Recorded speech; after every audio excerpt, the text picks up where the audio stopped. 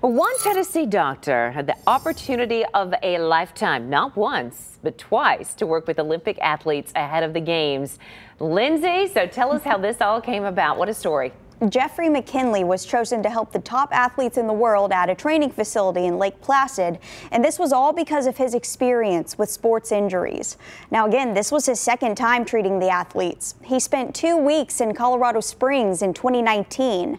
He told me that he's loved watching the games with his family for as long as he can remember, so he knew that he couldn't miss out on this opportunity.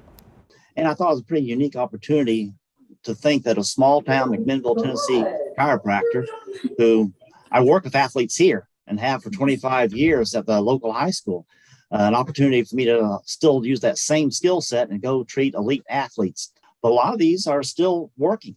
Some of the athletes I've dealt with this time had bachelor's and master's degrees, and they would train during the day and work from home there at Lake Placid and then go back and train again. So they were dedicated beyond anything that you typically see in everyday life. He says it's incredible to see the athletes that he's worked with compete for the gold and represent our country. When I asked him if he would do it again, he said no question.